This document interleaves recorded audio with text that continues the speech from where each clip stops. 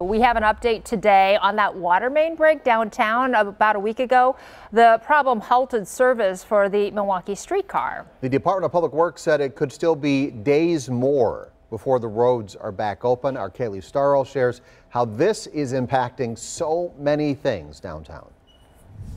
This intersection has been shut down for days after a water main break flooded the street. While crews are hard at work trying to get it fixed, businesses in the area tell me they're frustrated with the response and the lack of communication. This was Broadway and Wisconsin Wednesday afternoon. It's a lot of water coming out of a hole in the ground. Gregory Leone is the owner of Amalinda, a restaurant on that same street. This just was really a killer for us this week. And, we already had the holiday weekend, and then on top of that, losing all of the potential walk-ins that we could have had. Days later, he still hasn't heard from anyone about what happened. Surprised because we weren't giving any notice. I mean, we did see the water coming out of the street. Talking to people across the street at the tailor shop and at the convenience store, and they're both equally as frustrated as we are. Perry Wilson owns the tailor shop across the way. Nothing at all. No one informed us about anything. No one has come in to say it was going to be this long.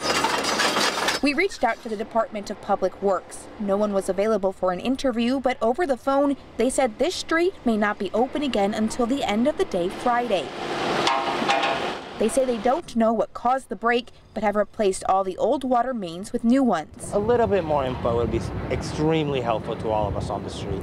While Greg's restaurant was fine, others lost power or had water issues. Just the next day, the water was a little brown. As crews work to fill this giant hole in the ground, these businesses want answers. I understand stuff happens, but if we could get some information from the city, keep us up to date, this is what's happening, then we can, adapt, maybe close a little bit early, maybe have a little bit less staff.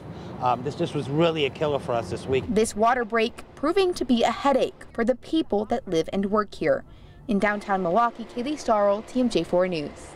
Kaylee, thank you. And while the hop is down, they are offering bus service now along that regular route. And Kaylee asked DPW for an updated timeline and said she is expecting to hear from the department sometime this evening.